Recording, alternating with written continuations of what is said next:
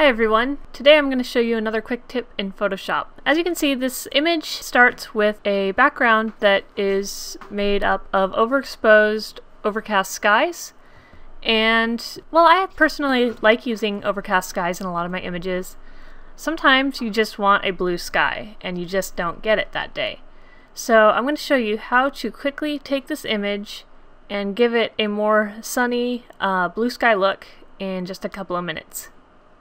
So to start, the first thing I notice about this image is that the lighting on the model here is a little bit underwhelming, and in order for it to look natural in a blue sky setting, we need to go into Image, Adjustments, Brightness and Contrast. Now that we're in Brightness and Contrast, we're just going to quickly add a little bit more light to this image. It's going to make the model look a lot brighter, and it's also brightening up the sky behind us, which is going to be useful when it comes to color changing. So that looks a lot better for what we're going to be doing with this image. So I'm going to click OK. And now we're going to go up to Select, right up here, Color Range.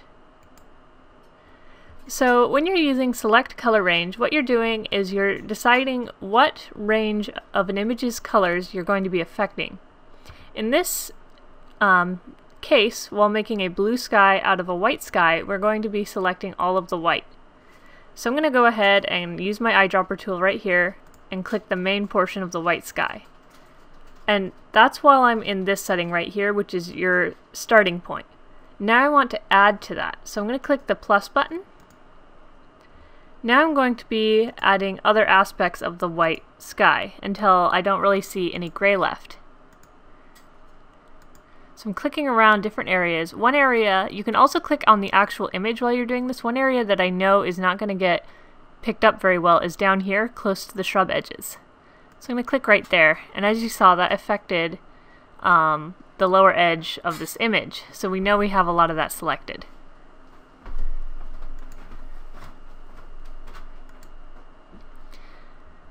And so just looking around here, clicking the corners, it looks like we've got a pretty good selection here. So I'm going to go OK. And the next step we have to do is go over to right here.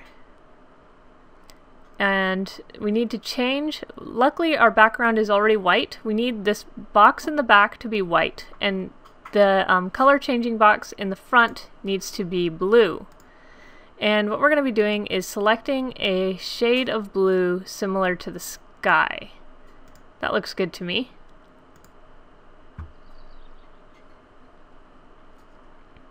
Now that we have that selected, we're going to go here.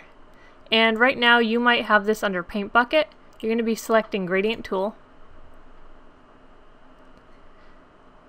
You're going to click at the very top of your image, maybe somewhere in the middle, maybe off to the edge, depends on what angle you want your lighting to hit at. And you're going to slide all the way down. I'm going to slide all the way down. And what that does is it gives us a gradient of blue that's deeper at the top of the image and lighter at the bottom. So that's good. I'm going to go ahead up here and deselect this. And one of the main issues left in this image is that doing this shifting in the sky has kind of messed up a little bit of these reeds up here, and that's just kind of a loss we're going to have to take with this image. So what I'm going to do is I'm just going to use my my healing brush here, go up here, just kind of grab little chunks of the reeds that kind of look like they're hanging off in space.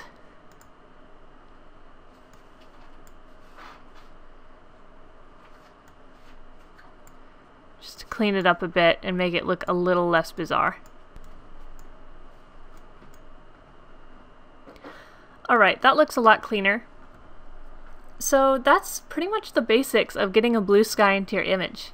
There's still a lot of effects I could do to this image to improve it greatly. But as far as just getting the basic sky into the background, that's all you need to know. And from there, if you really want to, you can go up to Adjustments, Hue and Saturation, click on your cyans or your blues, depending on what shade you have in the sky. And you can up your saturation, dim it down a bit, maybe even change the hue a little bit. Like that actually looks a little more natural to me. And you can click OK. So those are the basics of getting a blue sky into your image. I hope that helped. Let me know if you have any questions. Thank you.